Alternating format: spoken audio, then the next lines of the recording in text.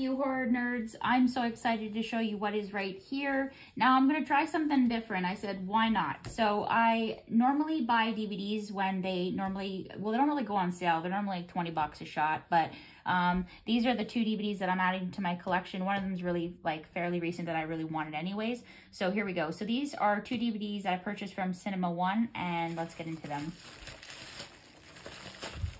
We'll start with the first one. So here we go, ba-bam. So this is the Forever Purge. This actually was a disappointment overall as a film. I was really upset for it. I've watched all the Purge movies to date, and all of them were really good, but this one just was a huge flop. I did not like it at all. It wasn't as gory as I wanted it to be. There wasn't enough killing. If you guys haven't seen the Purge movies, I'll give you a synopsis of them. So basically, the Purge is a 1-year celebration where you can, you know, kill people for fun, get all that anger and that rage that you've been, like, you know, keeping inside you.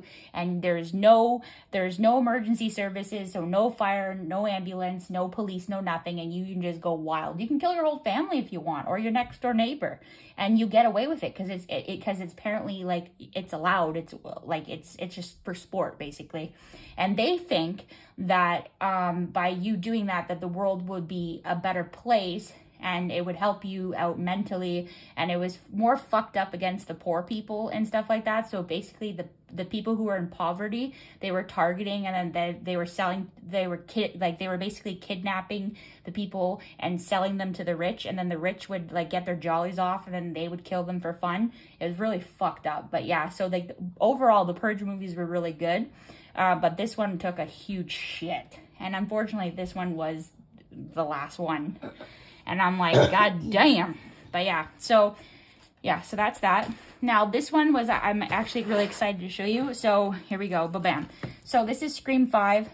Obviously you guys know Michael Myers is my top main man, but Ghostface is my second main killer. I love me some Ghostface. So this came out on DVD, I think last month. And I picked it up for, like I said, 20 bucks. Not bad. And so I have mixed feelings about this film. So I actually didn't get to see it, unfortunately, on the big screen, because we in Canada, we have the whole COVID protocols where you have to be fully vaccinated in order to see the film. So I ended up not being able to see it, which really sucked. But I ended up finding a way of seeing it, obviously. But yeah, so here's my mixed feelings about this. Overall, it was a good film. It was really gory. It had a strong storyline.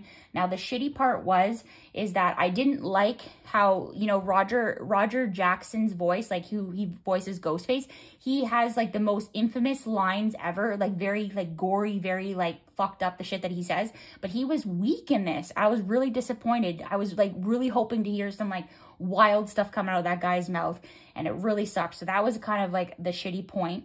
And then I'm not gonna lie, I was really sad that they killed basically one of the main characters off, and I didn't even know how well, like how the film was gonna go from here on out, because when you watch the trailer, because they released like 3 different trailers, and then they had Gail Weathers, right, who's played by Courtney Cox. They had her like screaming bloody murder, and I'm like, oh, that can only mean one thing. That means like David Arquette, who plays Dewey, dies.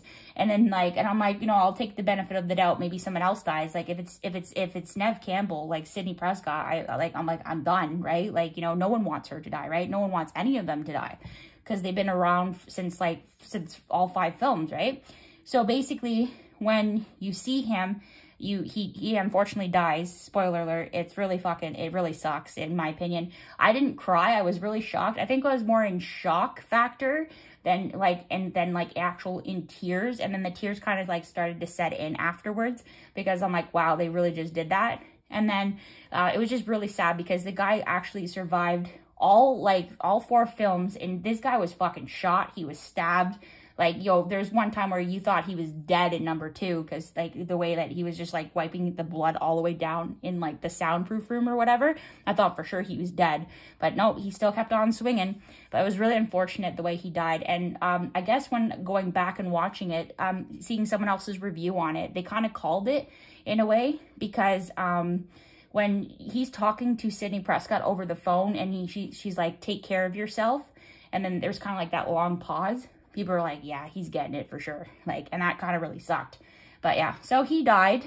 I'm not going to spoil who the two killers are. I mean, in my opinion, I think the two killers were kind of weak. It was kind of cool going back. I think it's sad that Wes Craven wasn't a part of it, unfortunately. But I think Wes Craven would have been proud. But the fact that they tied this film and went back to the original kills, which is the original feels, it was really cool. How they like were bringing the killers into Stu Macher's house, which is, if you remember Stu Macher's house, it was the like the famous, he's one of the main killers in the first one, as well as Billy Loomis. And I didn't even know this, guys. I didn't even know this. I was like, holy shit, someone told me this. And I'm like, they're like, do you realize that he was just covered in makeup and like he was CGI'd to look like young, like his younger self? I looked at it and I'm like, oh my God. I'm like, when that girl was seeing visions of her father, right? Because that was another spoiler. Sorry, guys. Spoiler alert. Like, her father was Billy Loomis. And then when she was seeing flashbacks of him, that was fucking Skeet Ulrich, you guys. That was Skeet Ulrich reprising his role as Billy Loomis, but they CGI'd him to make him look younger, and then they put makeup on his face. And I was like, no, I'm like, that can't be him. And then I'm like, holy fuck, it is. Because he was showed in the credits. It was fucking wild. I was like, holy crap. But people were speculating that the killer was going to be Stu Macher himself, because people were saying, oh, he's like yay high, whatever, like, you know, he got stabbed in the kidney, but he didn't, like, did he really die when them two were like, you know, getting their jollies off in the kitchen and stabbing each other? So you didn't know, but people were speculating that he was coming back. But it kind of threw everybody for a loop. But I didn't really like the two killers. I thought it was stupid. I thought it was like dumb. But it's like, and then when you killed Dewey off, right? And then when like Sidney Prescott was in the house, as well as Gail Weathers, and I think she gets shot in this one, and you're like, I'm like, and then I was like in tears at that, right? I'm like, are they really just gonna start killing everybody the fuck off right now? I'm like, is this really how it's all gonna end? They're just gonna completely wipe out all three? And then the way Sydney, you know, fought herself and like, you know, did the infamous kill, that was fucking cool. So I'm not gonna lie, the kills overall were really good. I liked how they brought it back to the setting of the original Scream. That was really nice. But again, weak on the famous Roger L. Jackson lines, and it was weak on the killers. And other people died as well. It was very unfortunate, but it kind of sucked, but it's whatever. But the good news is that not even when this movie was actually released, they actually came out and said that Scream 6 is coming out next year, and that's fucking insane. I am so pumped for that. And then I don't know if Courtney Cox is coming back or Neve Campbell, but I know Hayden Panettiere, who played Kirby in Scream 4, if you remember, she gets stabbed, but you never knew if she died or not. She's coming back to reprise her role, so that's fucking cool. So we'll see what season 6 is, you guys. But yeah, I think Wes Craven would have been proud. And the like, to close this completely off of like my final rant, the coolest thing is that they actually dedicated the film to Wes, so that was actually really nice. So yeah, so leave a like, leave a comment, tell me what did you think of Scream 5.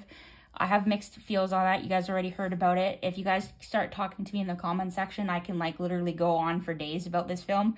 I think it was a really good film overall. All right, leave a like, leave a comment, and ciao for now.